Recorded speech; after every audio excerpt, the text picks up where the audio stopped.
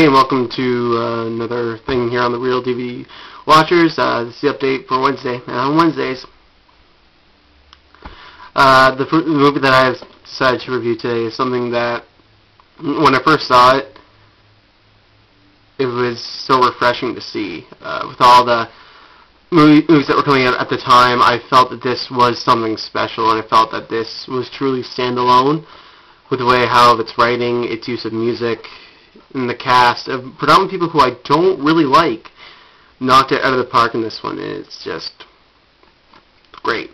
The movie that I've chosen to review is a Criterion movie. It is Criterion number 157. It is the Royal Tenenbaums. What this movie is about is basically about this man named Royal, played by Gene Hackman.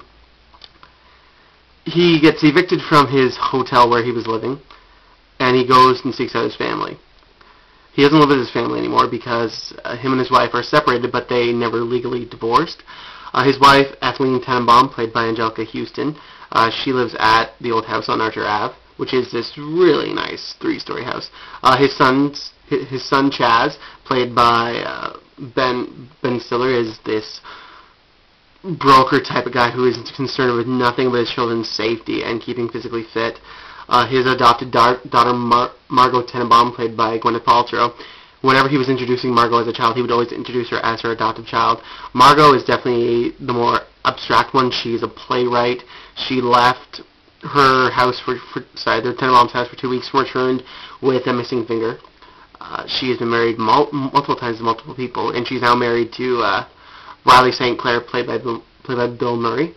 The other brother, Richie Tenenbaum, played by Luke Wilson, was a world-renowned tennis player who, after the marriage of his sister, kind of went through a whole big depression, thinking he blew the biggest game of his life.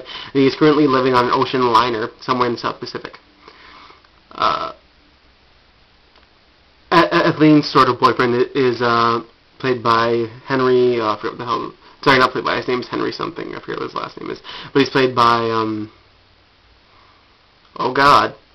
That's it, Danny Glover, that's it. And Luke Wilson down here plays Eli Cash, the Tenenbaums family's closest friend and neighbor.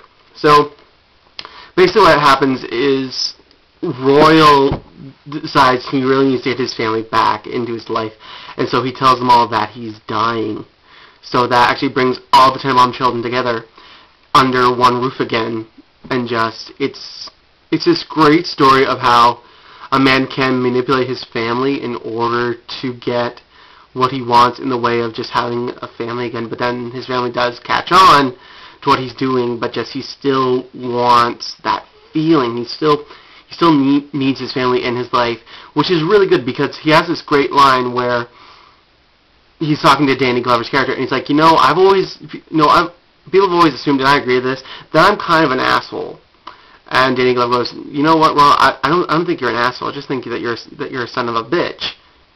So that's kind of a little bit of a relief on his part. But just for me, this movie, it's a good showing of the human spirit and how far you're willing to go for the ones you love.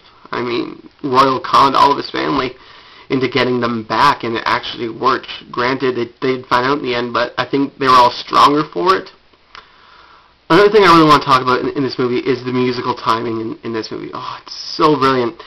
This has to be the movie that defines how to use music in any movie, because each time that there's music, it fits so well. Case in point, when Gwyneth Paltrow was coming off the bus to see Luke Wilson, Nico is playing These Days.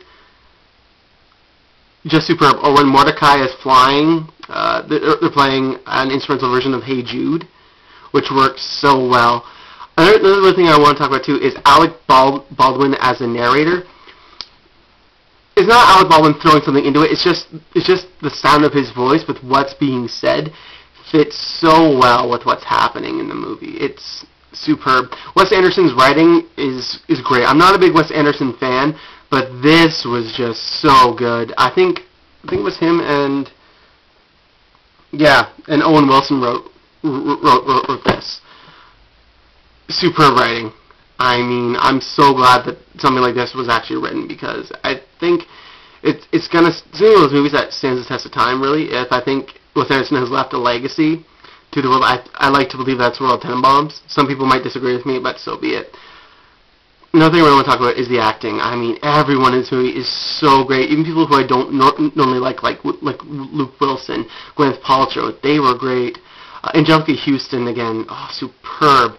And the guy who plays Pagoda, I forget what his name is, but Pagoda is amazing.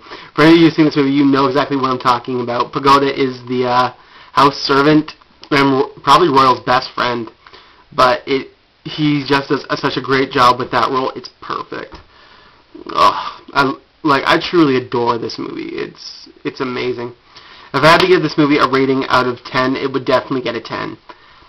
This movie is damn near flawless. I know a lot of people are going to disagree with me, and so be it. I mean, you're entitled to your own views, but just to me, this movie is completely flawless in every single way possible.